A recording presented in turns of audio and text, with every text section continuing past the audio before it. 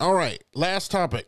Just recently had some new photos and stuff done. My significant other, thank you, honey, has jumped out there and gotten me some new headshots and stuff. And she has done a great job. This is one of them, as it has been a long time coming. I needed to update a lot of my photos and stuff like that. And I really do suggest that you update your portfolio with some new images and get some professionals or get somebody who's aspiring to work a camera to be able to get these shots and stuff for you.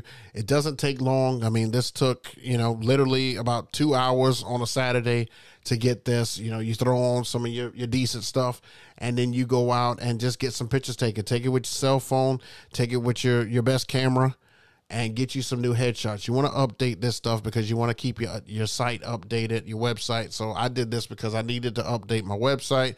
I needed to update some stuff on Honeybook and I needed to get some stuff done.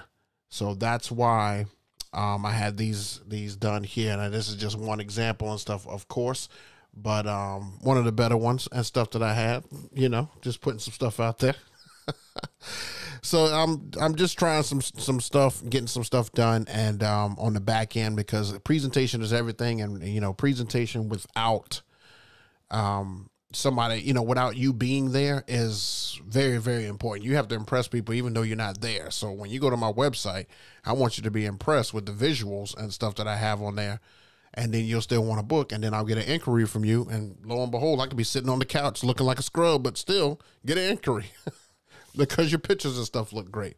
It's just very important to keep your portfolio and stuff open. I had this idea and stuff from Jordan Lee, our guest 2 weeks ago. He, when I was asking him for photos to do advertisement and stuff for him on social media, he sent me this folder, and it just had, a ton of pictures and stuff in it, just like anything I wanted to use, I can use.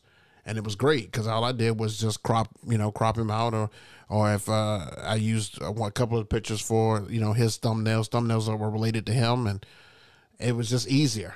So I decided to create, and he called it a media package. Oh no, did he call it that? A media something he called it. And I just thought that was a great idea. So that's what inspired this and inspired me to do this.